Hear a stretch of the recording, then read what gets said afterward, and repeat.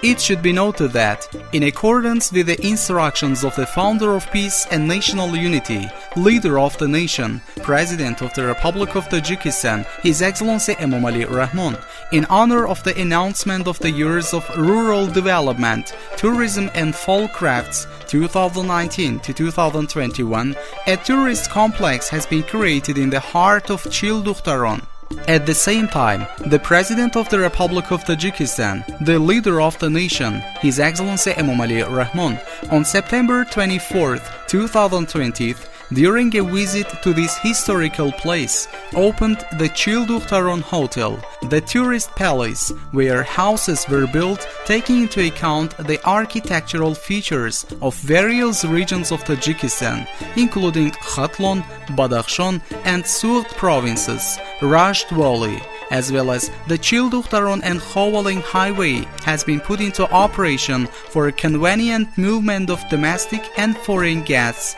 and tourists.